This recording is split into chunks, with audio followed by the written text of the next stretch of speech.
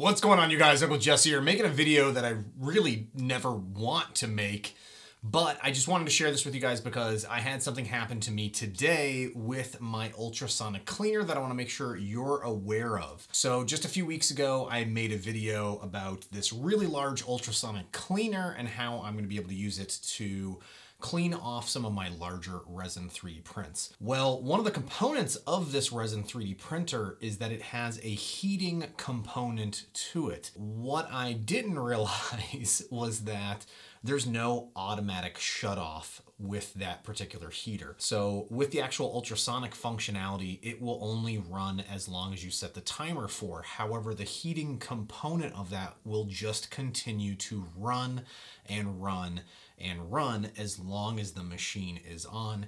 Even if it's not set high, it's still a potential risk. And that's exactly what happened with my ultrasonic cleaner. This morning we woke up and we smelled this really strong, pungent odor throughout our house.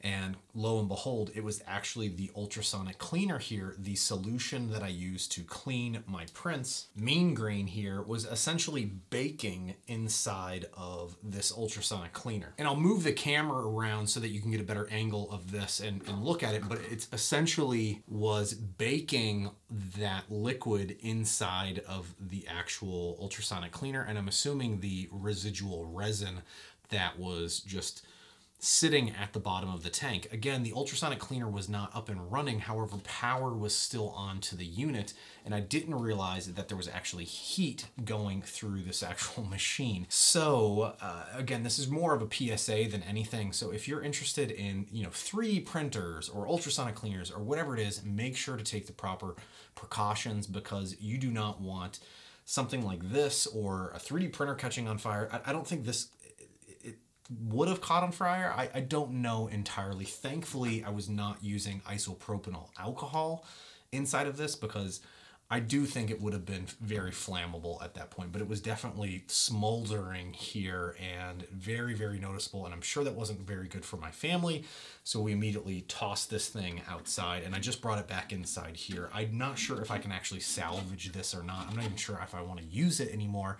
Probably just going to go back to the bucket method that I was using previously to clean off all of my prints, just because it's entirely safer than this. Or if I do decide to pick up another ultrasonic cleaner, I'm going to make sure it doesn't have an actual heating component to it. So if you picked up one of these, maybe you saw my video, maybe you just picked up one on your own, and it has a heater, make sure to check this out and test it out, that if you leave the actual unit on, if the actual heater is going to continue to run there. So it's just, again, a big safety precaution. There isn't really a fun video that I enjoy making, but I did want to share it with you guys because it was something that I just ran into, and it's all about me learning from this and sharing it with you guys here in the community. So stay safe out there, and again, watch out for all of your machines. Thankfully, I was here and caught this before anything, really bad could happen with it. But hey, just thanks again for watching, you guys, and I'll see you next time. Bye now.